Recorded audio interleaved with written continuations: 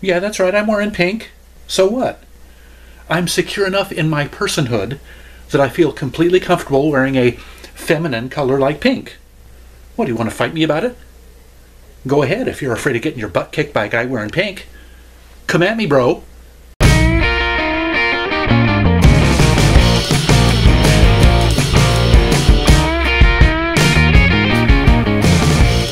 Greetings one and all, and welcome once again to Tom's Hit Parade. Here we are with another bargain bag video, the bargain bag for October. Even though it is pretty much the end of October, you might not see this video until November has rolled around, but yes, that's yet another symptom of 2020 being what it is. Bargain bag is probably my favorite monthly feature to do on my channel, so it's like usually as soon as the first of the month hits, I am just right there to do my bargain bag video, but somehow it has migrated to the end of the month, at least this month. So yeah, it's just, as I said, 2020's craziness has affected all of us in various different ways, multiple ways for the vast majority of us. But anyway, yes, bargain bag is my monthly hunt for buried audio treasures in the form of 2 mystery CD grab bags from the late Skips Records and CD World. In between opening the 2 bargain bags, 7 CDs each, I talk about a CD that I have found or that you might be likely to find in the bargain section of a music retailer near you. But anyway, before I get to any of that, I talk about the stuff that I uncovered in last month's bargain bags to see if there is any treasure among the trash, colloquially speaking, of course. I hesitate to call any music trash, but, And by the way, if any of these CDs that I'm going to be casting off here sound just so irresistible to you that you want them for yourself, let me know, and either in the comments down below or in a direct message on Twitter, we might be able to work something out. I'd be happy to ship them to you free of charge if you want 3 CDs or fewer and live in the States. If you live outside the States or want more than 3 CDs, we might have to work out a payment for shipping. This batch is probably not likely to tickle anyone's fancy, honestly. Yes, I hold on to these CDs for about 2 weeks after the upload date of the video, which you'll see right down there. So yes, let's just give it a start, starting out with my cast-offs and ending up with the keepers, if any. And I have, 3, 4 keepers this month. But yes, first of all, a couple of Sade CDs, a big name which has been unusual for bargain bag, Love Deluxe, and the Best of Sade. I already have the Best of Sade, so that makes this one completely redundant. But fair warning, with these 2 CDs, they are very scratched up. I actually found a couple of skips when I listened to Love Deluxe. That's the only reason I am getting rid of it, is because it doesn't play well, so you're probably not going to want it. And yeah, same thing with the Best of Sade. It's pretty scratched up. And then 3 CDs by another relatively well-known name in the world of music, the Gypsy Kings. We have Mosaic, Este Mundo, and Compa, and they're all pretty good. I have a Best of Gypsy Kings compilation, and yeah, none of these CDs really moved me tremendously enough to really want to keep them, and they're scuffed to varying degrees, not nearly as bad as the Sade CDs, but yeah, if you like world music, Latin-flavored music mainly, these are up for grabs. And then we have a kind of a classical guitar duo here. Sergio and Odair Assad play Piazzolla. Classical guitar, some of it with a Latin flavor. The first 3 tracks are a tango suite. So if you like Latin classical guitar. And then we have an electronica or dance mix CD compilation called Future Rhythms. Not bad if you're looking for an electronica or EDM dance party and you want to soundtrack it. And then we have Oriental Lounge, Global Chill Out Lounge 3, and that's pretty much what it says on the label. Basically, yeah, world rhythms, chill out, more on the ambient side of EDM. Yeah, post-grunge alt-rock group called Loud Lucy. They were all right. Yeah, just didn't really move me enough to want to keep them. And then we have this one was okay. Mulberry Lane is the name of the group. Run Your Own Race is the name of the album. It's a female quartet of singers. Pop with a little bit of dash of country. Their harmonies are really nice, wonderful. It's just that I have 3 or 4 CDs by Wilson Phillips, and these ladies, just as good as they are, just remind me a little too much of Wilson Phillips, so I just didn't see any reason to keep this. And that brings us down to the 4 CDs that I'm probably going to keep out of this bunch. This first one was very, very unusual. It actually turned me off quite a bit at first when I listened to it. I believe the name of the group is 0 Hour, and the name of the album is Reservoir, and it's actually just 7 tracks. And I don't know if this qualifies as drone rock or noise rock, because I'm honestly not sure what the sonic markers of those subgenres are, to be honest. So I'm kind of blindly calling it drone rock or noise rock. But yeah, I think all the songs are instrumental only, no vocals. But yeah, the first track, for instance, was just this one kind of fuzzed out guitar chord, and I believe it was the same chord throughout the entire, 3 or 4 minutes. So yeah, it turned me off at first, but as the album progressed, I kind of liked it. Some of a couple of the tracks took on a bit of an electronic air to them. So I am going to keep this one and spin it a couple more times, because it may grow on me. And then this band is called Jim Crow, and I made a joke about I'm not crazy about his laws, but thank goodness they're not on the books anymore. And this was actually the reason why they called themselves Jim Crow, is they are an interracial band.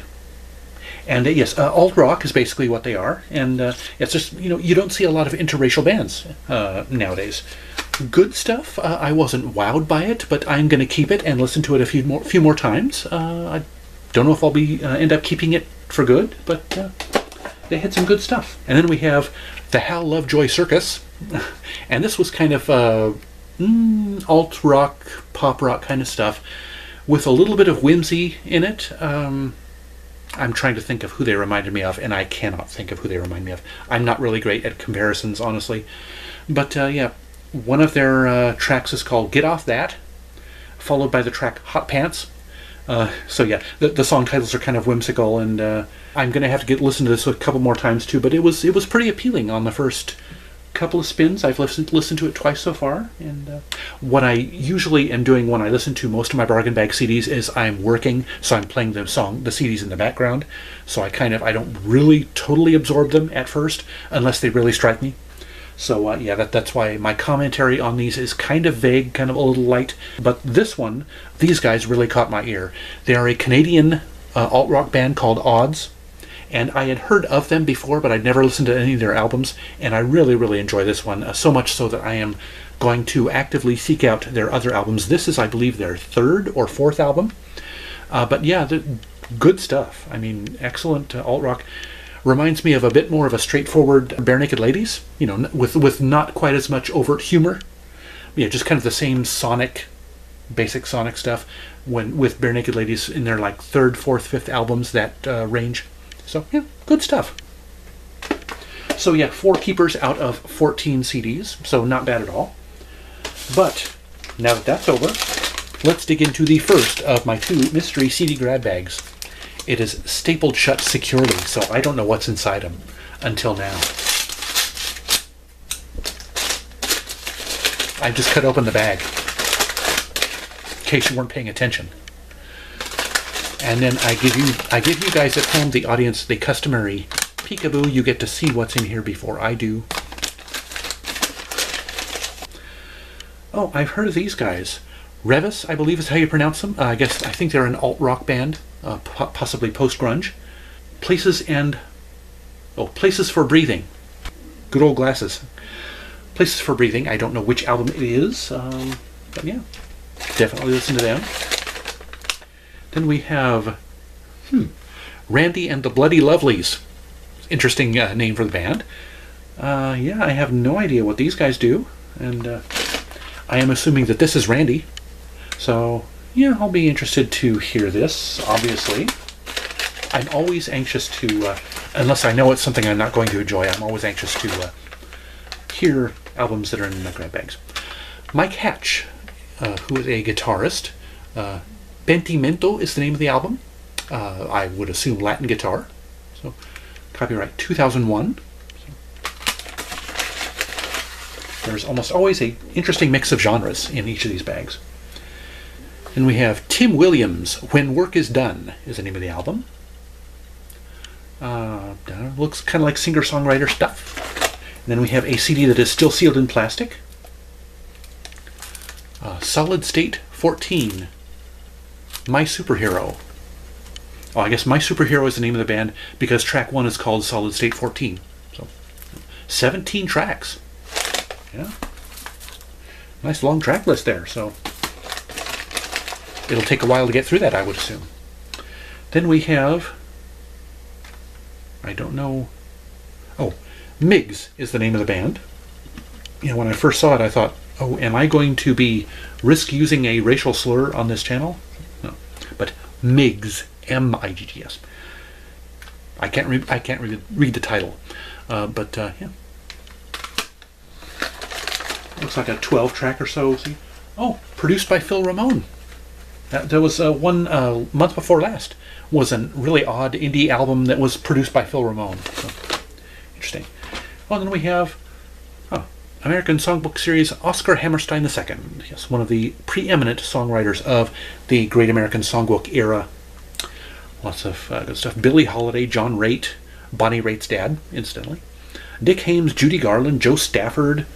This is an interesting Perry Como, Louis Armstrong. Oh, this is going to be a good one to listen to, I think. So, that was a very interesting first of 2 bags. Oh, something I forget to do after the last CD in the bag. That one went pretty far. Okay, now, time to talk about my Bargain Bag Spotlight CD selection for the month of October. Now, this one might be stretching the criteria of Bargain Bag in that, you know, when I start out my Bargain Bag videos, I always talk about CDs that I have found or that you may be likely to find in the bargain section of a music retailer near you. To be honest, I have never found this one in a bargain section. Not that I've necessarily been looking for it, but, well, there are 2 reasons for this. First of all, I have been struggling to find CDs to talk about in my Bargain Bag videos each month, so, you know, I've kind of been running a little bit fast and loose with it anyway. But also, so many people have been unloading their CDs lately anyway in favor of whether it's streaming or going to vinyl, you know, moving back to vinyl. So what I have found in general in the bargain sections of CD retailers has been expanding anyway. So, you know, you may the next time you go to a thrift store, you might find the CD in the $1 or $2 section. Plus, it's just one that's been on my mind lately, and I just wanted to talk about it because it's just so darn good. It is the soundtrack from the Steven Spielberg movie Hook. Now, I personally love this movie. Spielberg himself isn't terribly proud of it. It's not one of his most beloved movies. It was kind of a flop at the beginning, but I think it's kind of developed into a bit of a cult film.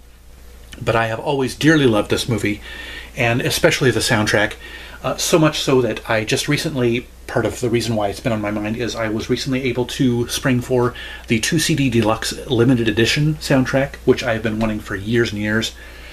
So yeah, I've finally gotten that one. So this one actually is redundant, so honestly, this one's up for grabs if anybody wants it. This is the original Epic Records 1-disc pressing of it that was put out back when the movie came out in 1991. And in my opinion, this is one of John Williams' last truly great scores. I say one of because obviously Schindler's List and Jurassic Park came out in a couple of years after this one. And of course, his score for the first Harry Potter movie was absolutely fantastic and gorgeous. But I love this soundtrack because so many of the themes in it, you know, the theme for Peter Pan, the theme for Neverland, and the theme for Captain Hook, have so much of a lyrical quality to them. And I found out after the fact that there is a reason for that. When Spielberg was first developing the screenplay for Hook, he was envisioning it as a musical. And John Williams was obviously one of, you know, one of Spielberg's long-time collaborators. He was one of the first people that Spielberg signed on to do the movie, to do the score. And so that's why so many of the themes in the movie have a very lyrical quality to them, was that, you know, they were first conceived of as songs with lyrics. 2 of the songs actually survived as, you know, as actual songs in the final film. When You're Alone, which was a beautiful little ballad that was performed about halfway through the movie, and We Don't Want to Grow Up, which came right at the beginning of the movie. But the rest of the themes just ended up being instrumentals, but they are just fantastic. I love them. The theme for Captain Hook is this jaunty, mischievous kind of stomping, almost a march sort of a thing. I just love it, you know? I love everything about the movie and the score. And this soundtrack is, it's really kind of dynamic, honestly, this soundtrack is. Because at the beginning, near the beginning of the movie, we get some of John Williams' jazz roots because he started out as a jazz pianist. So the theme for the adult Peter Banning, is a jazzy piano theme. So yeah, it harkens back to John Williams' early days. And then, but everything else, of course, is orchestral and in some cases lyrical. And it has some of the best tracks, in my opinion, some of the best themes. The Never Feast or the Banquet, that great theme with when all the Lost Boys gather around for their feast, their pretend feast that ends up turning into a their imagination sparks it into a real feast. That's one of the best scenes in the movie. Honestly, if you haven't seen the movie Hook, you've got to watch it. It is just full of imagination and full of childlike wonder, and it makes you feel like a kid again watching the movie. It's fantastic. And of course, Dustin Hoffman steals the show as Captain Hook. And okay, I could go on and on about the movie, and I've been hinting at something that I'm coming up with. It's actually going to be possibly a companion channel alongside this one. That's not going to be about music, but it may be a vehicle whereby I can actually talk about the movie in more detail. So yeah, spoiler alert, you might be seeing another channel from me very soon. So I could talk about the movie in that channel, so I'm going to try and stick with just the album, because I have a lot to say about it. But one of the scenes in this movie, and one of the pieces of music in the score, is, in my opinion, one of John Williams' most underrated pieces of scoring in his entire career, and that is the cut called "You Are the Pan," which is when the Lost Boys first discover that this adult, Robin Williams plays the adult Peter Banning, is in fact a grown-up Peter Pan. It is just such a gorgeous and moving and emotional track. It just swells with emotion. It puts tears in my eyes even when I listen to it on the score, apart from the movie. And of course the scene in the movie brings tears to my eyes as well. But it's just one of the most moving pieces of scoring by John Williams since the farewell scene at the end of E.T. I mean, if you are skeptical about the power that music can bring to a movie, watch the finale of E.T. and this scene, "You Are the Pan," in Hook. That will change your opinion completely. But yes, this as you can see, I could go on and on about this soundtrack, which is why I bought the 2-disc deluxe version. But this CD has all of the best highlights of the movie, and yeah, it's just as I said, I may talk about this movie in depth on my upcoming new channel, which I will give you a link to it when it actually launches. It hasn't launched yet. There's no content on it yet, so I will keep you apprised on that.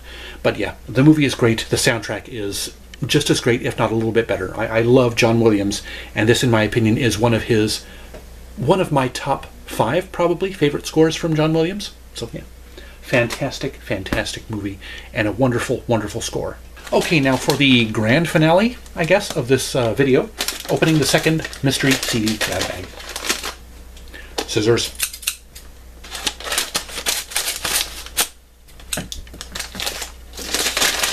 That one actually made a tap when it hit the ground. The staples weighed it down and gave it some heft. And peekaboo ICCDs. There was a few different colors here. I saw a light green. Let's see, what do we have here? We have Dirk Hamilton with Suffer Up a Chuckle. Okay. This is just for the title "Suffer Up a Chuckle." It's worth listening to, honestly. I have absolutely no idea what's on that CD, but how can you not want to listen to an album called "Suffer Up a Chuckle"? Then we have Unreal, I believe is the name. My Ticket Home.